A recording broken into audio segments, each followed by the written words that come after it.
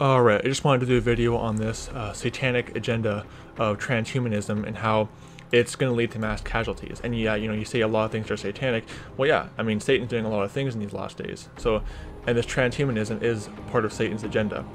And basically what happens is that this transhumanism, this singularity of transhumanism, will not rescue people from death, it will lead to death. Everyone dies. That's the result of this transhumanism singularity type mentality.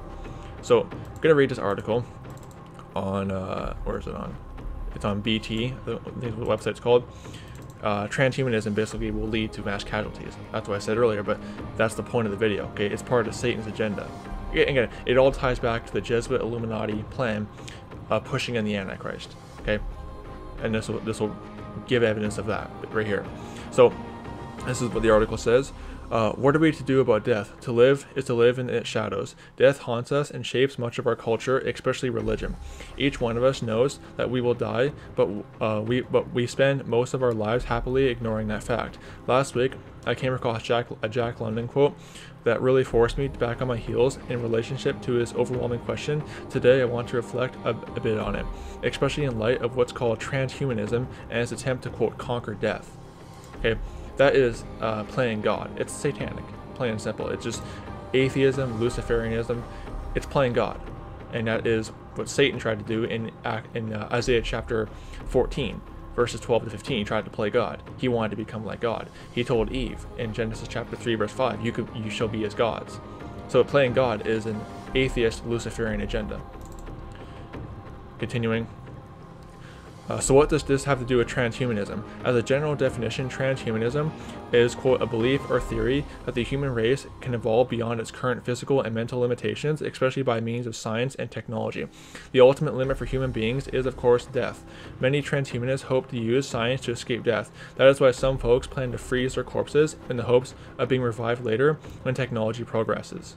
Okay, what does the Bible say? Death. What is death the cause of? It's because of sin. You have a sinful body. Okay, Romans chapter 6 verse 23, James chapter 1 verses, I believe it's 15 to 17, and James chapter 1 verse 13 to 17. The whole context there. Romans chapter 8 verse, I believe it's verse 3 or 2. Many other scriptures. Genesis chapter 2 verse 19, Genesis chapter 3 verse 19.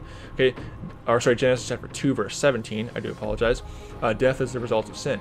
Okay, you die because you have a sinful body, and no amount of science is going to overthrow what God said would happen. That's why I say this transhumanism is satanic. They're trying to overthrow and play God. They're trying to overthrow God's natural order and act like they're like God. They want to basically restore themselves to their pre-incarnate state before Adam and Eve sinned and gave man a sinful body of flesh. Okay, sinless perfectionism is the Luciferian. See, sinless perfectionism and transhumanism go hand in hand. Sinless perfectionism, you want to become sinlessly perfect and get out of your sinful flesh. That's what transhumanists believe. So sinless perfectionism and transhumanism both are two sides of the same Luciferian agenda, which I could go off that for a while too. But it's basically just trying to play God and overthrow His natural order for the human body. Okay, which we brought upon ourselves because of our sin.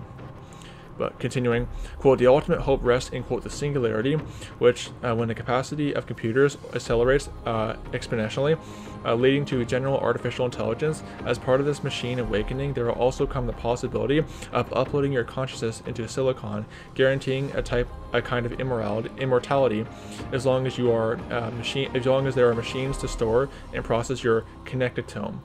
Personally, I find the goals of transhumanists to be both tragically misguided and dangerously wrong-headed in the most literal sense of the word. The misguided part is beautifully summed up in the London quote, "How can there be life without death? How can our time have any meaning without its terminus?" Sorry, again, not good at reading on a computer, so just bear with me. Terminus. To borrow a page from the Buddhists and a lot of other spiritual traditions, death isn't just out there somewhere. Every moment is an arising and a failing.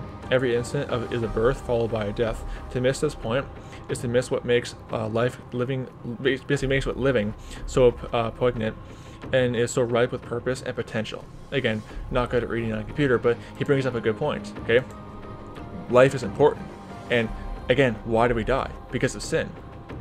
But the transhumanists want to play God and override them. They are following the Luciferian agenda. Okay, Finally, end of the article, I'm going to read. Yet, death is scary and freaky, but on the other hand, I have no direct idea of what it actually involves, having never been dead myself. Given the reality, my job is to live this life as completely as possible. You engage fully in its richness and its sorrows and its beauty, or you can miss it by worrying about when or how this aspect of being ends. Okay, that's the whole thing about the transhumanist agenda. They don't want to just say, hey, how can I live life now? Okay, if you're a Christian, your mentality would be, how can I serve God now? Obviously, that'd be your mentality before the rapture. But this is part of a Luciferian agenda to, obviously immortality is only possible with eternal life through Jesus Christ.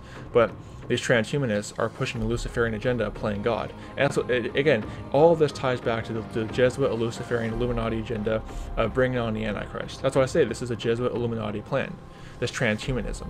It goes along with atheism and false science. And, this will backfire because it will lead to mass casualties. It will lead to devastation. And what's the satanic motto of Aleister Crowley? First of all, just do what thou wilt, to be the whole of the law. But also there's a satanic mentality of order out of chaos, the New World Order. That's what's coming. That's what this transhumanism is tying into, the Luciferian New World Order, the Jesuit New World Order of Revelation chapter 13, order out of chaos. So just don't be deceived by the satanic transhumanist agenda. It is of the devil.